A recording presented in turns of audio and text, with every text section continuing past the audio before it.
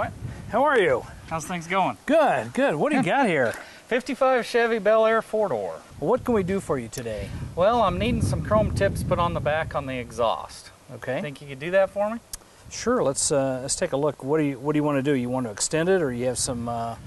I've got some chrome tips that are about 8 to 9 inches long. Okay. So see if you can cut off the old ones, bring them back, make them stick out just a little bit.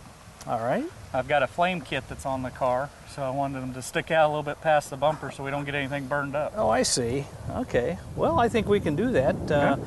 Why don't I do this? I'm going to have you pull the car up so I have a little better vantage point.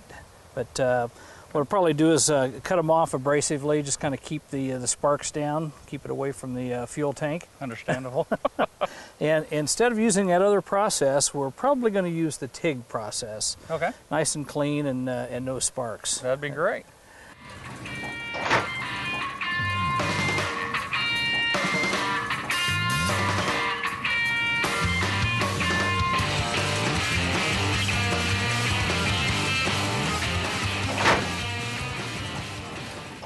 Hey, well, welcome back to TIG Time.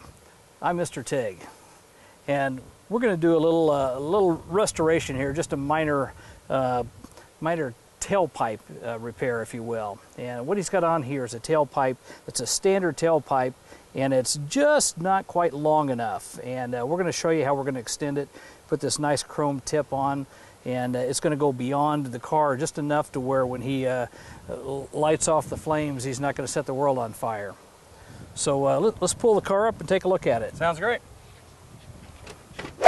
Okay, so this is the chrome tailpipe you want to put on there, is that correct? That's correct. Okay, now we're going to keep the full length of this, and then we're just going to trim the tailpipe itself. Yes. Now, obviously, this sticks out way too far right now. So, you know, exactly or about how far would you like for this to extend? About 2 to 3 inches back, just enough to clear the bumper.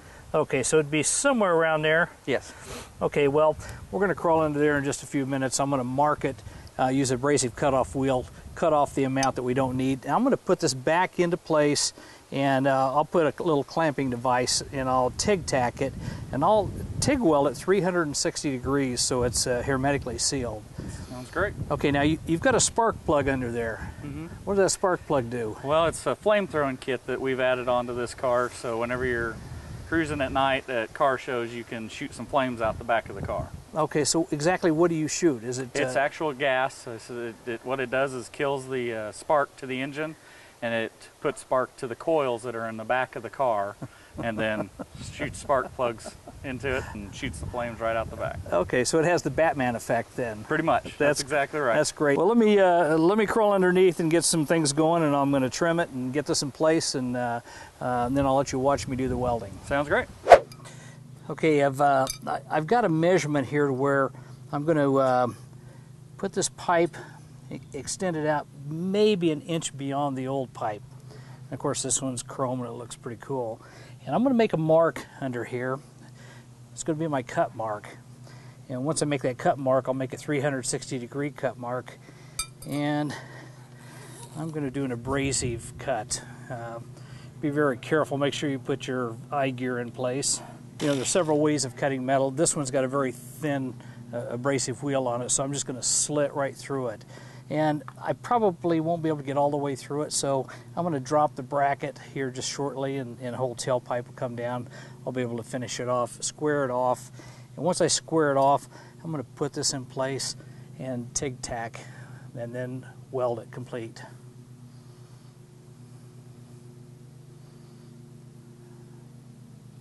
Okay, I'm going to put a tack right about here and another one right about here. Then I'm going to start welding from the bottom dead center as far as I can reach, as far as I can see, and I'm going to weld uphill.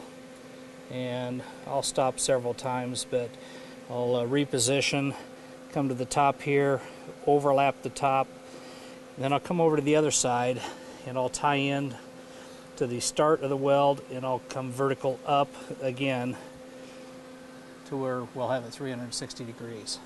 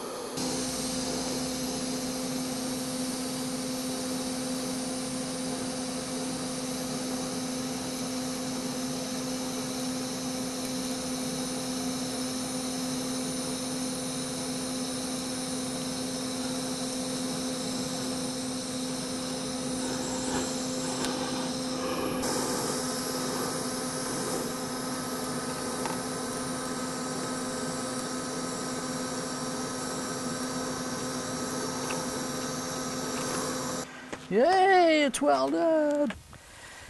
Well, we just finished installing these tailpipes. You know, they cut out pretty nice. They welded pretty good. It was good metal all the way.